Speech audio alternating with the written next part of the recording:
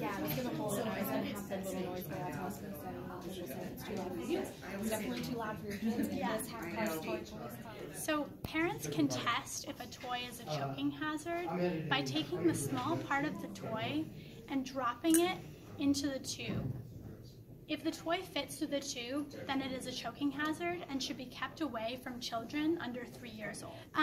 So small magnets like this, if ingested, can bind up a child's small intestines and cause serious internal long-term damage. The problem is that the mixing agent used to make it often includes borax, which is a toxic chemical used in rat poison. So as you can see, it would be very easy for a child to play with this and put their hands in their mouth, or to simply ingest the slime itself, which can cause serious internal damage along with nausea and vomiting.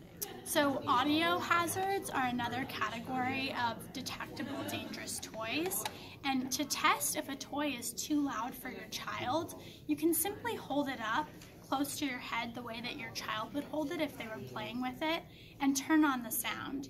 You should let the song run all the way through to hear how loud each part is. So I'll demonstrate it now.